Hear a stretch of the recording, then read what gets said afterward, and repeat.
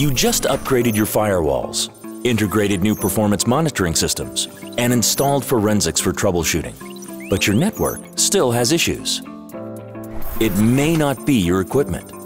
It could be that the network packet broker feeding them is dropping packets. When you run high volumes of traffic into some vendors' network packet brokers, you'll see the difference. We know because we've been asked to perform this test by several customers. You should as well. To see if your network infrastructure is dropping packets, it's not enough just to hit it with attacks. You need the widest range of the latest attacks, mixed with high volumes of HTTP requests, streaming media, and voice traffic. Then you'll see how well your network packet broker delivers. The Tolly Group, an independent testing company, ran this exact scenario using Ixia's breaking point software against two competing network packet brokers. When only attacks were used, both competitors forwarded all the traffic. But as soon as those attacks were mixed with typical volumes of HTTP and file sharing traffic, the competitors started dropping packets.